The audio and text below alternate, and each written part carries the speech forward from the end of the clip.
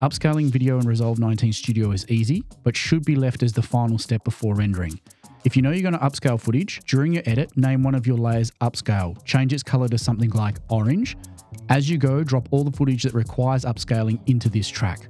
Once your edit is complete, go to your project settings and change your project to the final desired output resolution. Save. Now my timeline is 4K and Resolve has already resized the footage.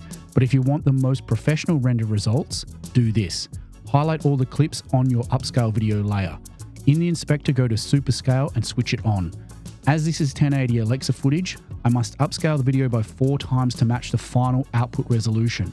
Set the sharpness and noise reduction to suit, but I find when upscaling to 4K, a sharpness setting of high and a noise reduction of low will yield the best results. Now, if you don't want to fuss with all that, the 2 times enhance also works really well on the vast majority of modern camera footage. Choose what looks the best. Now jump over to the render page and change these settings. First, check your project is set to render in the desired resolution and choose a solid codec like ProRes HQ, which is 10-bit.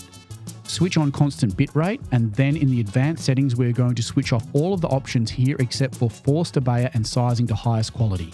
In the top menu, double check proxy media is set to camera originals and that the render cache is set to none. If you're rendering to a different codec container like H.265, set the encoding profile to main 42210 and that the optimize for speed checkbox is disabled. Add to the render queue but don't hit render, leave this for an overnight batch render so you can continue to work on other projects during the day.